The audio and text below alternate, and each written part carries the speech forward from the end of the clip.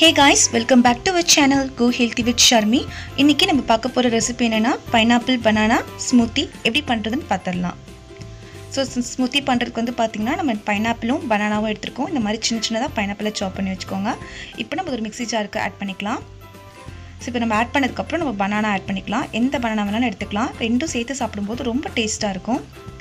So நம்ம banana add பண்ணதுக்கு அப்புறம் டேஸ்ட்டுக்கு நம்ம sugar ஆட் பண்றோம். உங்களுக்கு வேணும்னா நீங்க honey கூட லாஸ்டா ஆட் பண்ணிக்கலாம். அப்புறம் ஒரு half lemon juice ஆட் பண்ணிக்கிறோம். இதுக்கு அப்புறம் கொஞ்சமா ஐஸ் கியூப்ஸ் போட்டு நீங்க அரைக்கும்போது அந்த ஸ்மூத்தி கன்சிஸ்டன்சி கரெக்ட்டா கிடைக்கும்.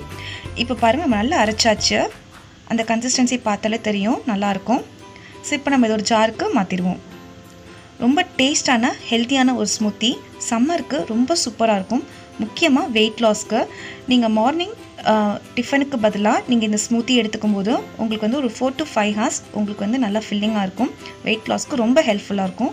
இப்போ வந்து பாத்தீங்கன்னா நம்ம ஐஸ் கியூப்ஸ் ஆட் பண்ணிட்டு இது மேல cinnamon powder கொஞ்சமா ஆட் பண்ணிக்கலாம். cinnamon powder வந்து பாத்தீங்கன்னா பட்டை தூள் தான். அது வந்து நல்ல ஃப்ளேவர் கொடுக்கும். weight lossக்கு ரொம்ப ஹெல்ப்ஃபுல்லா இருக்கும். டேஸ்ட்டுக்கு ரொம்ப சூப்பரா இருக்கும்.